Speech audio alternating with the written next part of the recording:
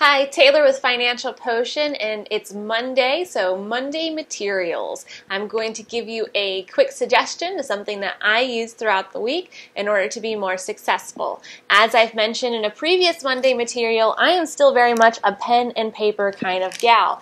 And in order to keep my notes more organized, to know where my important notes are, I use little tabs. These tabs are easy to place around your paper. You can add little notes to them, so that way you can always find your notes super quick. I know that some people, they'll be shuffling through their notebooks in order to find the note that they're looking for. However, if you keep your notebook organized, or if you're a little unorganized but keep it organized with tabs, you'll always be able to find the notes that you're looking for. So I hope you start using tabs if you are still a pen and paper note taker. Until next week, and make sure that you log on to our YouTube channel or Patreon on Friday for our Friday video marketing tips. Talk more soon.